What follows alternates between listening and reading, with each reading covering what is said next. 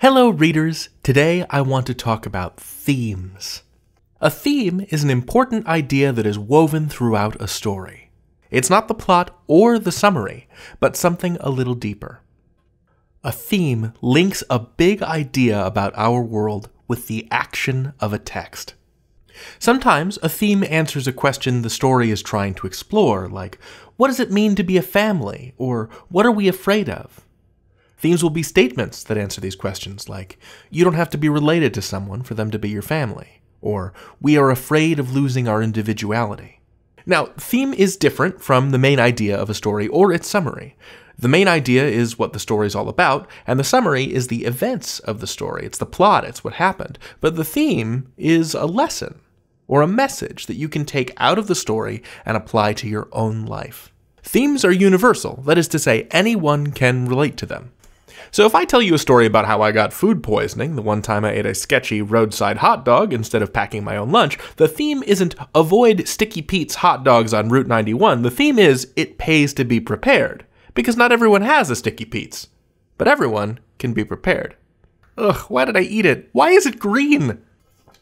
A theme is similar to a moral, but a moral is more about a specific lesson it's trying to teach you.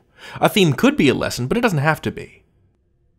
Sometimes you can discover the theme by asking yourself some big questions. What did the characters learn? How did they grow and change?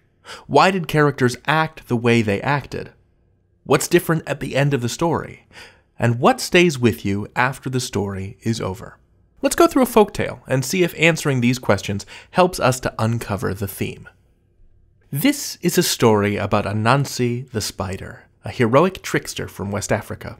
Anansi was clever, but he wished to be wise. Wiser than everyone, in fact. He decided that he'd take all the wisdom he could find, all the wisdom in the whole world, and gather it all inside a little clay pot. But he didn't like having it in the house, this pot of knowledge.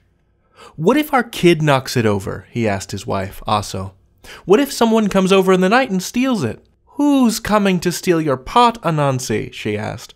Nobody even knows you have it. It's not safe, Anansi cried, and he decided to hide it.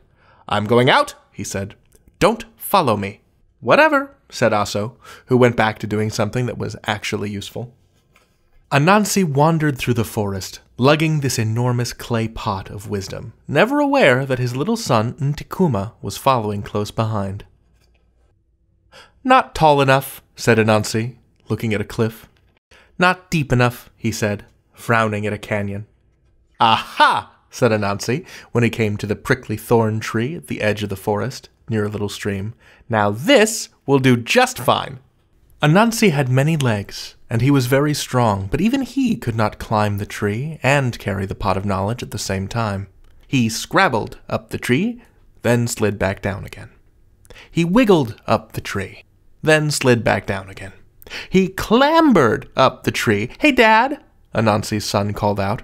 What? What? I said nobody follow me. What are you doing here? Anansi cried. You should tie the pot to your back, Dad. Then you can use all your legs to climb the tree.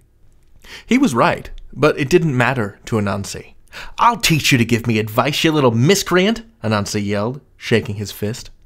The same fist that held the handle to the pot full of wisdom. It went sailing into the air as time seemed to slow down. Oh no, said Anansi. Oh no, said Anansi's little son. And the pot smashed open right there in the stream, carrying all of Anansi's carefully gathered up knowledge into the ocean, sending it out to the whole world once again. You are in so much trouble, Ntikuma, Anansi said, clambering back down the tree. And then he said, ow, ow, ow, because in his haste he had poked himself on the thorns of the tree. His son took off running for home, and Anansi raced after him. And as they ran, it began to rain. And as the rain came down, Anansi stopped running and began to walk and think. Ntikuma's plan would have worked after all. When he at last caught up with Ntikuma, he apologized for losing his temper. What was the use of all that wisdom if I can still be outsmarted by my little son, he said. The two of them embraced. And because of Ntikuma's timely interruption, a little bit of Anansi's knowledge lives in us all today. So, our questions checklist. What did the characters learn? Well, Anansi learned that even if he had all the wisdom in the world, a child could still have a better idea than him. How did the characters grow and change? Anansi apologized for losing his temper and realized that he wasn't the only person with good ideas. Why did characters act the way they acted? I think Anansi was greedy. Why else would he want to have all the wisdom in the world and not share it with anybody else? And what's different at the end of the story? At the end of the story, everybody gets a little bit from the pot of wisdom. It flows out into the ocean and gets sent to everybody. And Anansi realized that keeping all the wisdom to himself still didn't make him the wisest all the time. Finally, what stays with you after the story is over? The fact that all of us, you, me, your Aunt Matilda, all of us have a little bit of Anansi's wisdom inside of us. So a theme of this story could be anyone can have a good idea, or wisdom is inside all of us. What theme would you give this story? Discuss it with your friends, your classmates, your family, and let us know. The theme of all of my videos is and shall forever be that you can learn anything. David out.